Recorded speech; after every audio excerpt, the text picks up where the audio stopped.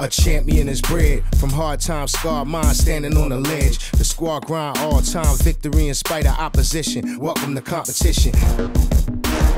You pick a side, I pick a side, they pick a side. Take a knee against abuse, they rather you die. Pushing through dark tunnels, trying to shed light. The fight is on the moment we enter the game of life. Get it right before the whole thing gone dead. Let's go ahead and take it there. Meet me on the edge. Welcome to Edge of Sports, the TV show, only on the Real News Network. I'm Dave Zirin, and this week we have a former NFL player who left the sport to become a teacher, an artist, and a person of great importance to the city of Baltimore, Aaron Maybin. I also have words about the passing of legendary athlete, actor, and organizer Jim Brown and what there is to learn from his fierce, tangled life. But first, let's talk to an author, an artist, an organizer, a teacher, and oh, by the way, a former NFL player. His name is Aaron Maybin. Aaron Maybin. Yes, sir. Great to have you on the show, man. It's an honor to be here, man. I feel like this is long overdue. Absolutely. I mean, I want to talk to you about your work. I want to talk to you about your writing. I want to talk to you about Baltimore. But I got to start with the question that I bet my viewers want to know the answer to. Look, people drive themselves into the floor, sometimes into a grave, to make the National Football League. But the life clearly did not appeal to you. And I want to ask you why. And I want to ask you if you miss any of it. Wow. I feel like this is that's an amazing question. And it's such a unique time to be unpacking that. The short end of that answer is I got to the point in my career where I realized that if I were to drop dead at that moment, and the greatest thing that somebody could say about me in my life is that he was a damn good football player, then I wasted a long amount of time in my life. And I think that when you look around at the legacy of a lot of the former athletes that I worshiped coming up and that so many other kids that came from where I came from worshiped, not to say that football was the extent of their life's work or their legacy, but for the ones that didn't have the life after, you know, that they could have had and that didn't find a passion for themselves outside of the game that they really did love. Those stories end up being a lot sadder than they are, you know what I mean, great. Yeah. I think about idols of mine that I had growing up, you know, the Muhammad Ali's of the world, you know, the Jim Browns of the world, you know, at that time. I think that, you know, God rest his soul.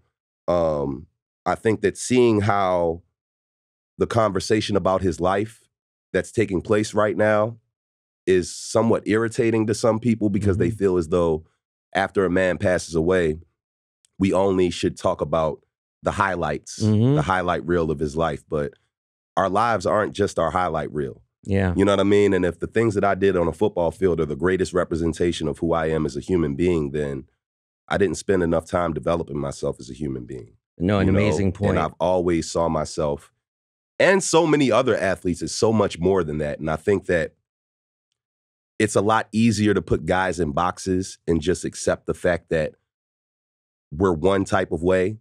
So when individuals are multifaceted, it's a lot easier to dismiss them as the outcast when actually that's a lot more normal than we give credit for. But we just don't encourage people to explore that side of themselves. That's not what we celebrate. You know, we don't celebrate the academic genius or the creative artist. You know, we celebrate the athlete. You know, we celebrate the entertainer. But I think that you're starting to see a lot of athletes step outside of that box and show sides of themselves that it's never really been cool to show before. But I think that we're redefining what that cool looks like by being audacious enough to be ourselves. Wow. We're redefining the cool. I love that. And we're redefining the cool to be holistic in nature. Absolutely. This quote I love from James Baldwin is he said, and he's specifically talking about Black America, and he's specifically talking about entertainers, which athletes, of course, are under that matrix. He said, America is a country devoted to the death of the paradox. Ooh. meaning you better stay in your round hole with a round peg and not try to get out of there. And people love to build you up as long as you're in that space. But the second that you step out of it, they love being able to pull the one Jenga piece out and watch the castle fall. Oh. Like, we love playing that game with our celebrities. We'll build you up just to watch, and I see that with so many, and again, some of it is warranted and some of it, and I touch on that in a lot of my writing. I think that we're in a point that we have to really be examining ourselves as a culture and a society. Like, where does the desire to cancel people come from? You know what I mean? Where does this mob mentality lead us?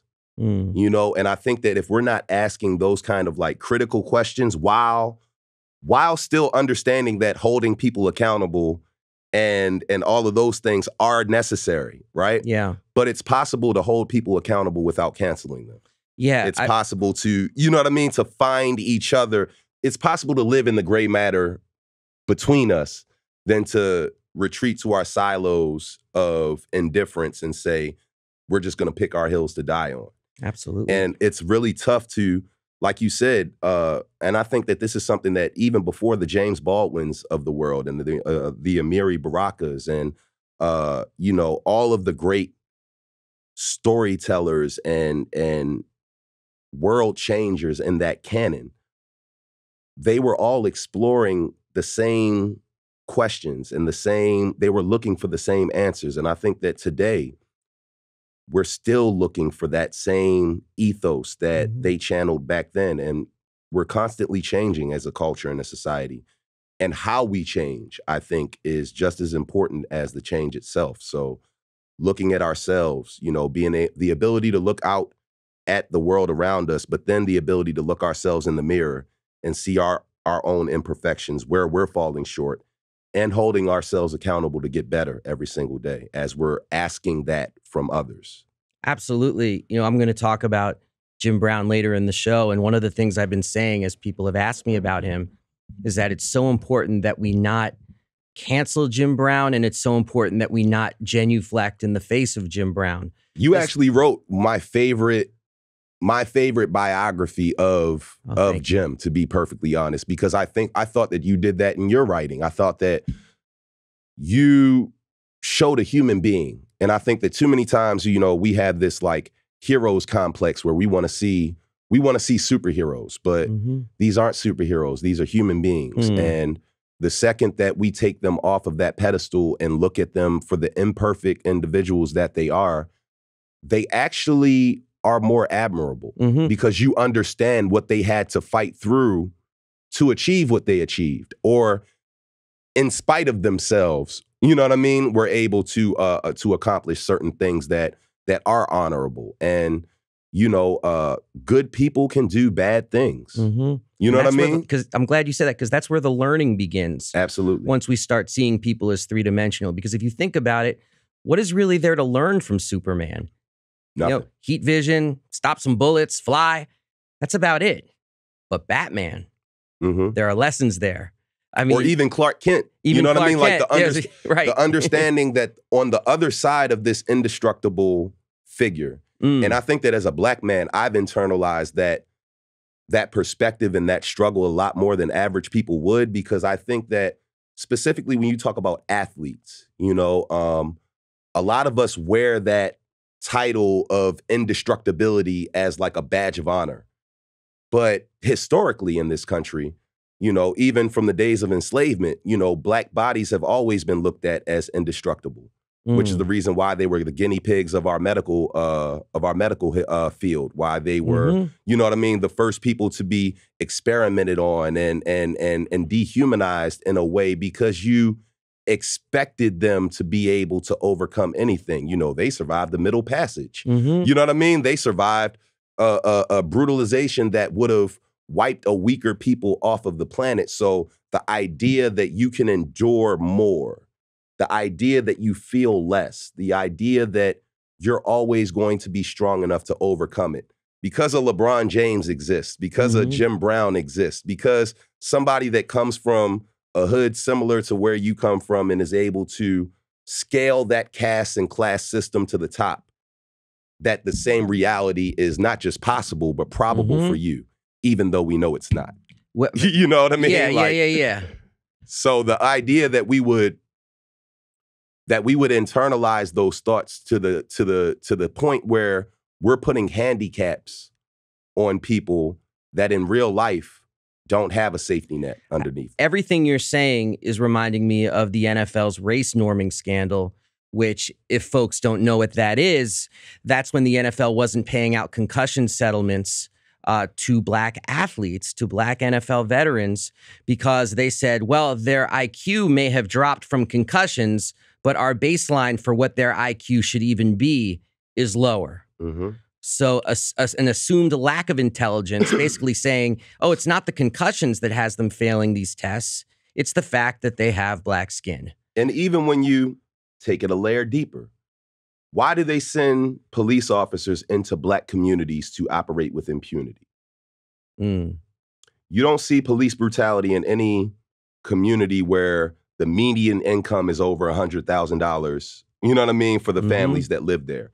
So what that says to me, and what the data and what the information says to me, is you send these police officers into communities where people don't have the money to go out and get lawyers and defend themselves. They don't have the means financially and socioeconomically to be able to fight back against that system. Think about it from the standpoint of NFL players. Most NFL players are not uber rich like you would believe. You know what I mean? The second, third string guys, the free agents that are bouncing around from team after team, the guys that are on all of the special teams that are getting the majority of those concussions, right? You know, from these car accident size collisions that they're doing over and over again throughout the course of a season. They're seen as expendable.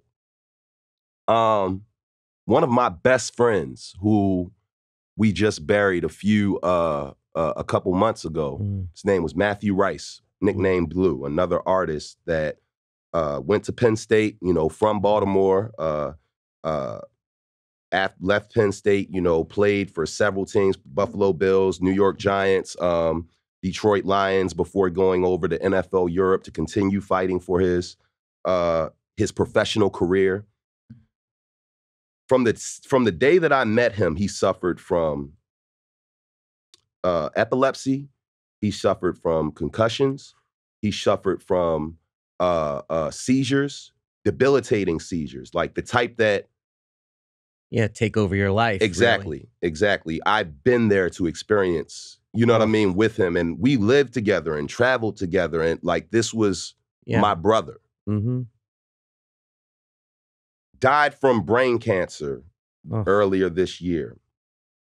But from the standpoint of the seizures and the concussions and all of that kind of stuff, the way, the speed at which his body deteriorated once it all got bad is something I've never seen before. Wow. Yeah. And there's no way that all of those years of football, you know what I mean? And we talked about that towards the end, you know what I mean? Because that's something that deep down all of us are terrified about.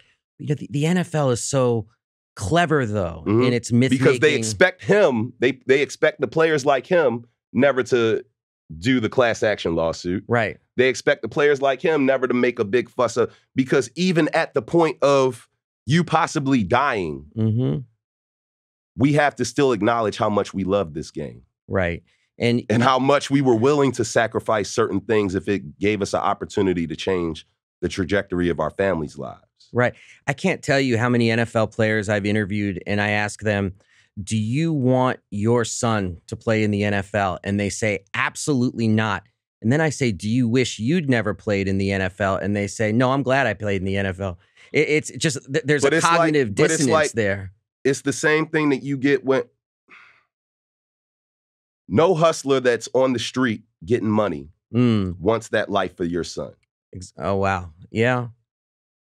But if that is all you had access to, and that allowed you to put food on the table and to keep the lights on and to keep your son out of the harm's way of a bullet, you think he regrets the fact that he went out there and did what he needed to do. What he had to do. You know what I mean? Yeah. NFL players were mercenaries. Mm-hmm. You know what I mean? It's interesting. That's the only sport where you hear that. You've got LeBron James' dream is to play with his son, Bronny. Yeah. You don't hear that in NFL circles. Nah. It's hard to speak with you about this and not think about one of those times where the toll on the NFL body was there for the whole country to see, and that's when Damar Hamlin went down, Buffalo Bills game against the Cincinnati Bengals. And 2 questions about that I had for you. The first was like your reaction when you saw that, and then like the NFL's ability in almost real time to spin that into this kind of Rocky story of Damar Hamlin coming back. And, oh, look at his first words from the hospital. It was, "Did we win?" I don't know if that's true, but the NFL was certainly trumpeting that. Exactly. And it's always hard. It's hard for me to discuss this because, for one, for several reasons. I feel how I feel. Yes. If that young man still wants to go out there and put his body on the line, that's still his decision to make. And who am I, you know what I mean, to tell him that something that he's worked his whole life in pursuit of, you know what I mean? Yeah. Is also the thing you need to walk away from. Yeah. All players experience that moment, but for each of us, it comes to us differently, you know, and we have to be able to. When I had that moment myself and I had to accept what this was, what I was doing to myself, and really recognize that if this continues, I have to be cool with whatever is the result of this, you know? But again, when you've never cultivated yourself outside of the field or outside of the arena that you perform in, when you've never felt the pride that comes along with being celebrated for something outside of the game. You know what I mean? How many players do you think really see the type of success for themselves outside of that game than they've been able to do inside? You know what I mean? Like what, for a lot of guys, even when you get to college, they don't encourage you to really go after pursuing a career and a lifestyle that will fulfill you. They want to keep you eligible. You know what I mean? Like they want the product on the field to be number one. They care less about the student athlete thing for the most part. And unless you're the kind of guy that goes out of his way, like I did, and like several others that I grew up with did, you really don't see a life outside of this profession for yourself. Wow. You know, you talk about achievement and being recognized for achievement off the field, off that kind of hyper-gladiatorial arena. Yeah. You have been celebrated as a community organizer, as a teacher, as a mentor, as an artist, as a writer. And I'm doing the short version of the list. Yeah, so I wear a lot of hats. You wear a lot of hats, but you also, you achieve while wearing these hats, and you inspire while wearing these hats. And I wanted to ask you where that part of you comes from. I feel like, from what I know about you, the seed is art, and that from which all flows. And I want to know where that comes from, especially for somebody who is clearly on a track at a young age towards professional athletics. Art was always my preferred language method of choice from a young age. Wow. I was creating before I could form words and speak. You know what I mean? So even at a young age, when I, was not yet a year old, months old, I'd run around and grab things off of tables and, turn it into something in my mind to be sitting there playing with an inanimate object for, for minutes at a time. And then when I got a little bit older, all of the aluminum foil and the Reynolds wrap around the house started to disappear because I was making action figures and toys to play with, And then my father started to realize that I would run around. I was perpetual motion as a kid. I would run everywhere. I would never sit still. Every school I went to made attempts to medicate me. But one of the things that my parents recognized early on was the only time I would really sit and engage with something was when I was playing a sport, I would key in to whatever my coach was saying. And when I was making art, I would sit still for hours and draw, paint, sculpt, whatever. And my parents, unlike a lot of parents would have done at the time, they poured into that. They understood that this is something that we have to nurture. Mm-hmm. They introduced me to my mentor, Larry Poncho Brown, at a very young age. And especially after my mom's passing, after my mom passed, I was 6 years old at the time. I stopped talking. You know what I mean? I stopped the joyful kid that, was always perpetual motion and all of that. Got a lot darker and a lot quieter and a lot more pensive. And art became how I communicated. You know what I mean? The feelings that I was feeling, I didn't really have language for yet. And you add that to the fact that I was functionally illiterate until I was in the 6th grade. I just felt lost during that time. And I felt like nobody understood or was trying to understand me in a way that would help. So art was how I expressed what was going on. And before long, I realized that it wasn't just like a therapeutic exercise for me, but it was something that the adults around me celebrated. You know what I mean? It was something that they recognized the skill in and said, oh, you got a future in this, And human beings, whether we want to admit it or not, we all have a desire to be appreciated, celebrated, you know what I mean? Acknowledged, loved on. And that became an outlet that I saw for myself. The first time outside of the athletic arena that I felt like I was celebrated and appreciated for my skill and my talent. And I wanted to feel more of that. So, I started to not just experiment with these things, but pursue mastering those crafts, and as I learned how to read and eventually fell in love with language after being exposed to Black books and the canon of authors that actually wrote with me in mind, you know what I mean? And then I realized I was never as dumb as I thought I was. I was never, It wasn't that I didn't love reading, but the books that I was being given, I can't look at Huckleberry Finn and see myself in that as a kid from West Baltimore. And I didn't know at that point that there were artists, that there were authors out there that were writing with me in mind, that were writing in a language. Like if I can read the shorthand of a Mark Twain, you know what I mean? Or the shorthand of a Shakespeare or anybody else, then why can't I read the shorthand of a Zora Neale Hurston? Why can't I read the shorthand? Why isn't this great American literature? So the second I get exposed to, the Richard Wrights and the Zora Neale Hurstons and the Alice Walkers, and then contemporary guys like, D. Watkins and Sister Souljah, and, it goes on and on and on and on. I can talk books and authors all day, but think about how many Black kids in Baltimore don't realize that they love books because they've never been given, you know what I mean? Yeah. Literature with them in mind. So I realized like eventually I needed to start telling my own stories. I didn't want to trust anybody else to tell my story for me. Yeah, I can't help thinking that the books you're describing are the very books they're trying to ban. Of course. Of course. I just did a podcast on that. Like my most recent podcast was on the banning of books right now in America because we're seeing an unprecedented. Nazi Germany didn't have this many books banned. Right.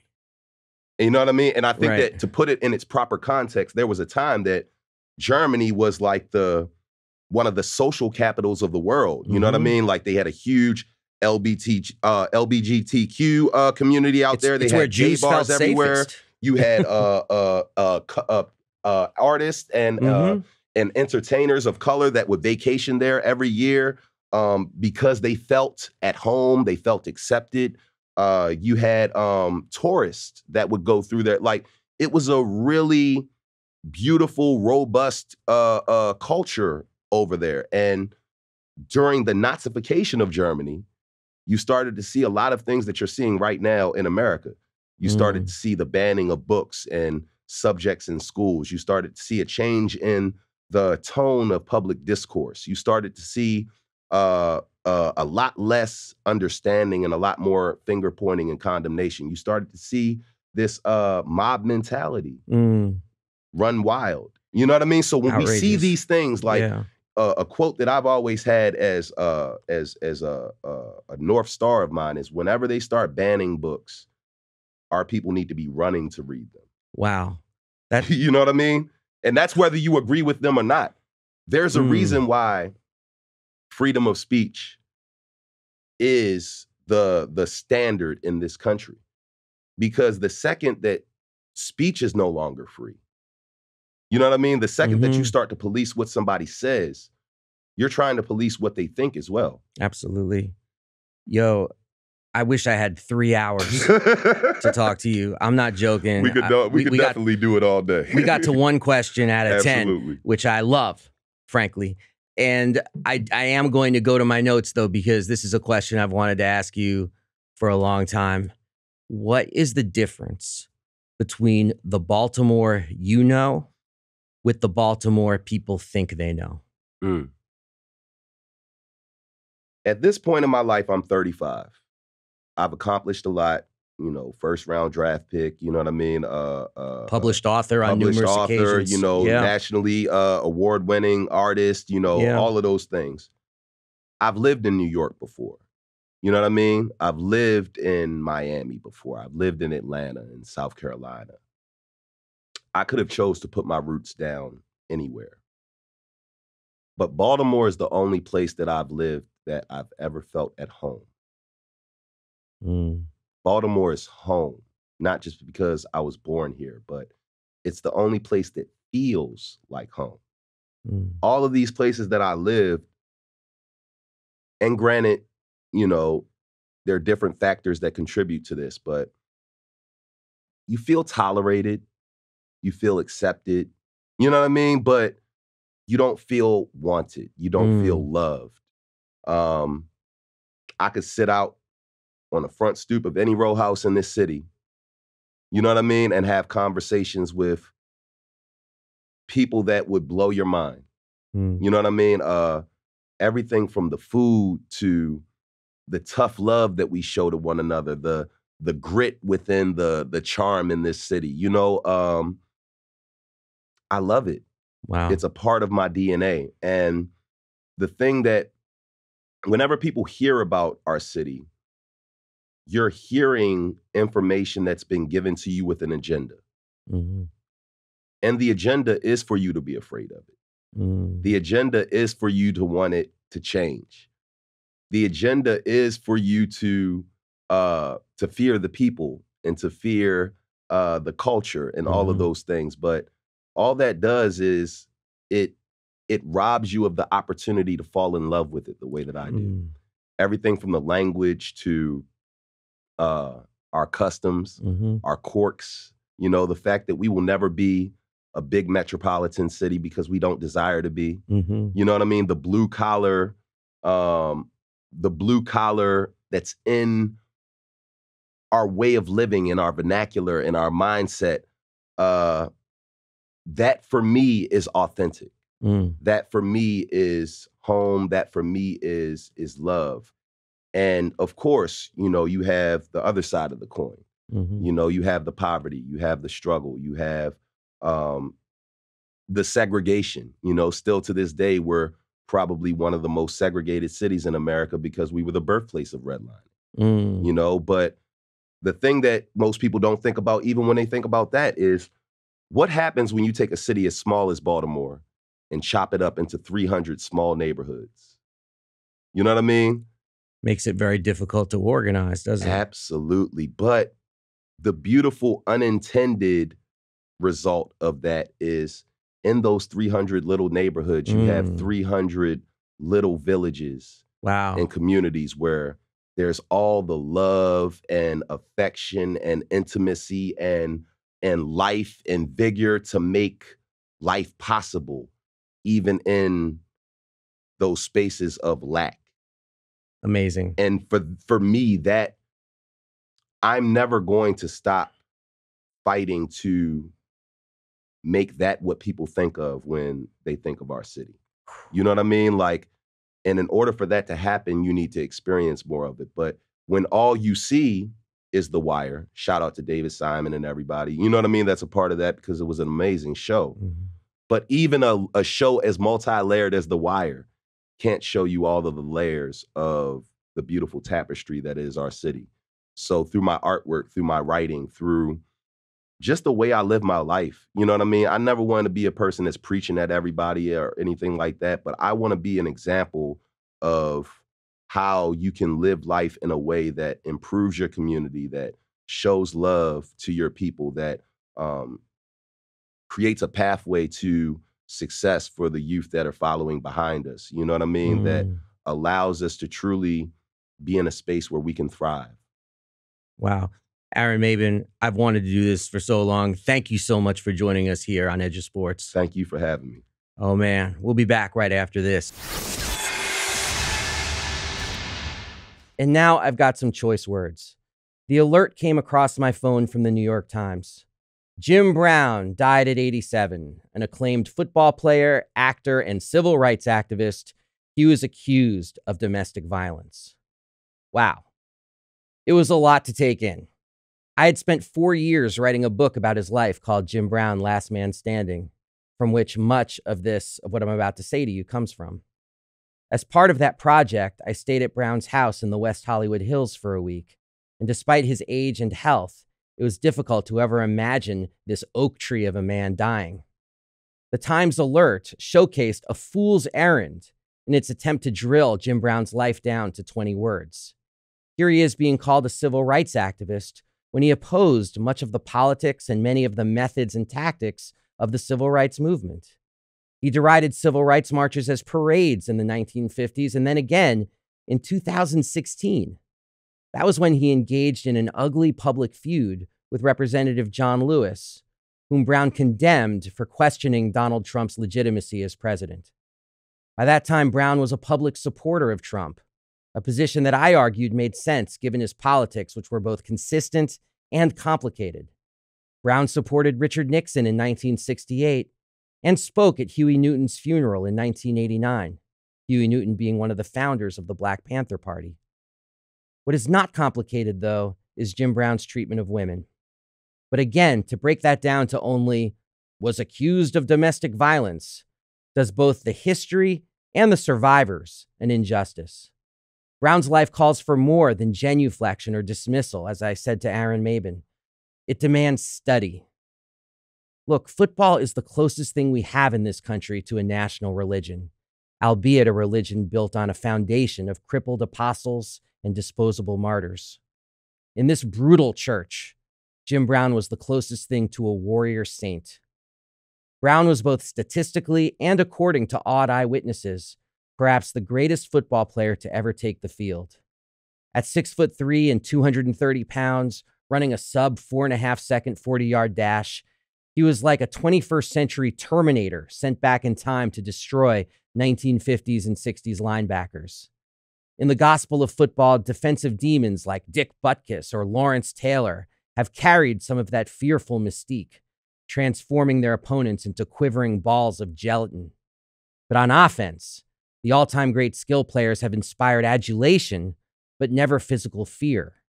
On that side of the line of scrimmage, the list of true intimidators began and ended with Jim Brown.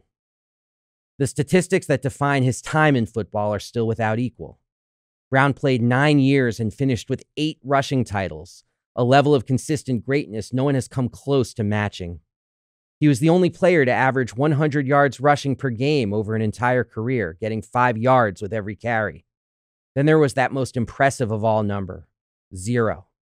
That was the number of games Brown missed over his 9-year career. It would be an achievement for a place kicker, but it was especially remarkable given the ungodly workload Brown maintained and the constant punishment he took, touching the ball for roughly 60% of all of the Cleveland Browns' offensive plays. But Brown was also more than an athlete, even when he was an athlete. He was in many respects the first modern superstar, again as if arriving from the future. In an era before strong sports unions, he organized his locker room to stand up to management on issues great and small, never giving an inch and earning the derisive nickname from team executives, the locker room lawyer. 15 years Before Tommy Smith and John Carlos raised their fists for black athletes at the 1968 Mexico City Olympics, Brown was the one who refused to be treated as a second-class citizen because of the color of his skin. In the time before Muhammad Ali shook up the world by joining the Nation of Islam and refusing to fight in the Vietnam War, it was Brown whom Ali turned to for advice and support. Brown was the first player to use an agent. He was the first superstar to successfully demand that a coach be fired and that released teammates be immediately unreleased. He was the first athlete to ever willingly quit his sport in his prime because his quote-unquote manhood was more important to him than enduring the disrespect of management. He was the first black athlete to be bigger than the league itself. When players like LeBron James have leveraged their own stardom to assert their will on the direction of their teams and their leagues, it all traces back to Brown. If that was where Jim Brown's story ended, it would fill volumes. But his football life was just the opening salvo in a much more sprawling epic. Brown parlayed his athletic fame into Hollywood stardom, where it was thought that he could become the Black John Wayne. When this path was stymied by the racialized rules of Hollywood, he became the first black actor to try to rewrite the script by launching his own mainstream big-time production company to make, as he put it, black films for a mass audience, along with his partner, the comedian Richard Pryor, before they had a falling out for the ages. He was an outspoken black power icon in the 1960s and spearheaded a network of black economic unions to build independent hamlets of financial strength in the black community. Brown has had his supporters and detractors, but the common thread that one hears from everyone who has had dealings with him, dealings good, bad, and ugly, is that Jim Brown is above all else a man. This word man might as well have been a birthmark affixed to Brown when he arrived in the world on February 17th, 1936. His nickname as a small child was Man, and the word manhood is the political current that pulses throughout his life. Kevin Blackistone, the great columnist, wrote in the Washington Post in 2017, this is what he wrote. It's a great quote. He wrote, "Brown, maybe more so than any other black athlete the past 50 years, came to be seen as sort of an emperor of black masculinity and of black power." Brown's assertion of his own unassailable masculinity conjures another legend who is a friend and contemporary, Malcolm X. In his eulogy for the icon of black empowerment, the actor Ossie Davis said, "Malcolm was our manhood." Davis, in his stentorian voice, was arguing that Malcolm embodied black masculinity, valor, and heroism in a society dedicated to treating and labeling black men as boys. Brown quite self-consciously cut himself from that cloth. Jim Brown asserted his fierce sense of manhood as a principle of emancipation. On the most hyper-masculine cultural canvases of the United States, NFL football, the Black Power movement, Hollywood's blaxploitation era, the gang wars, both inside and outside prison walls, Brown made his mark. In the most toxic expression of how our society defines what makes a man, the assertion of domination over women, he has left a very different kind of legacy. This history of accusations of violence against women levied against him have scarred his legacy. When pressed about all these instances, Brown only said, "There's been lies written about me. There's been some truth, too. I'm no angel, but what I do, I tell the truth about." It was not merely that Brown did not take the accusations of violence against women seriously. No one in power really did. Art Modell, the former owner of the Cleveland Browns, said in one interview with a wise guy smile in place that Brown, quote, "got into trouble because of, shall we say, a rough social encounter with a gal or two, or three." The cases against Brown are extensive. He often said that he has, quote, "never been convicted of violence against women," which is true. But almost all the cases tended to follow a script that was far too common at the time. Women, almost exclusively black women, making heinous accusations against Brown, then facing all sorts of harassment and disbelief, and dropping the charges. Brown also shook his head when I asked him about this history, and he only said, "Violence against women. Shit." As if he could not believe this still followed him so late in life. Yet the cases span the years from 1965 to 1999. It's a remarkable stretch that cannot be written off as just an endless series of law and order conspiracies, coincidences, or bad luck. If we are going to tell Brown's story, it is irresponsible to not say the names of Brenda Ayers, Ava Bone-Chin, Deborah Clark, and others. As the years passed and at least a minority of people started taking these allegations seriously, they prevented him from achieving the kind of mainstream adulation bestowed upon contemporaries like Ali and Bill Russell. Barack Obama, who as president took a particular joy in interacting with black sports heroes of yesteryear, never invited Brown to the White House, which stung. Donald Trump, however, rolled out the red carpet. In December 2016, the president-elect sat down with Brown and former NFL player Ray Lewis. Brown left the meeting saying, "I fell in love with Trump because he really talks about helping black people." If we understand Jim Brown's actual political beliefs over the last 50 years, and not the beliefs we've projected onto him, his meeting with Trump should have surprised no one. His history shows that in addition to being a great football player and legendary tough guy and anti-racist icon, Brown was always a mess of political contradictions. He's the anti-racist who condemned Dr. Martin Luther King Jr.'s vision of the civil rights movement as a waste of time. He's the NFL rebel who has long been at odds with the NFL Players Association.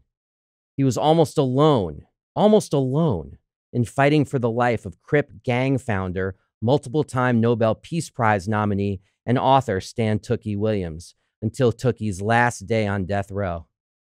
He also stood with Donald Trump. Meeting Jim Brown in the flesh in 2014, even at his advanced age, almost answered the question for me as to how he could be widely revered despite his history in politics. He projected a strength that made you want, even with all evidence to the contrary, to be lined up on his side. He walked with a cane as tall and thick as a baby oak. It was a chunk of wood designed to hold up a very specific body, a body that even with age and a pronounced limp was striking in its power. He was built like a series of imperfect, craggy cubes, no longer possessing the 47-inch chest and 32-inch waist that made him a Hollywood sex symbol, but still looking like he could move a mountain. Yes, he needed that cane to walk. He could not turn his neck. His hands could no longer grip objects with anything close to full strength. But he was still Jim Brown, sharp as a tack and made of stone. And I want to say something that he said to me. He said, "I've always occupied a special position and been able to get certain opportunities because the system wanted to use my talents for economic gain. And as long as my talents were relevant, I was relevant. But the greatest desire in my soul was and is to represent myself as a man and carry myself as a man at all times. I wanted to help others and always credit those who helped me. I wasn't Jim Brown always. One time I was 8 years old, 12 years old, 18 years old. So you can't look at me or anybody as just one block because it doesn't all wrap up like a big box with candy and ribbons around it and shit. And it isn't all negative or positive. It just is what it is." You know, something that documentarian Ken Burns said makes this understandable to me. He said, "We always lament in the superficial media culture that there are no heroes. But that presupposes that a hero is perfect. And what the Greeks have told us for millennia is that a hero isn't perfect. It's just the negotiation between a person's strengths and weaknesses. And sometimes it's not a negotiation. It's a war." Well, that's all the time we have for this week's show. Thank you so much to Aaron Maybin for coming in studio and talking to us. Thank you so much to everybody out there who's been supporting Edge of Sports. For everybody out there, I'm Dave Zirin, only on the Real News Network. We are out of here. Peace.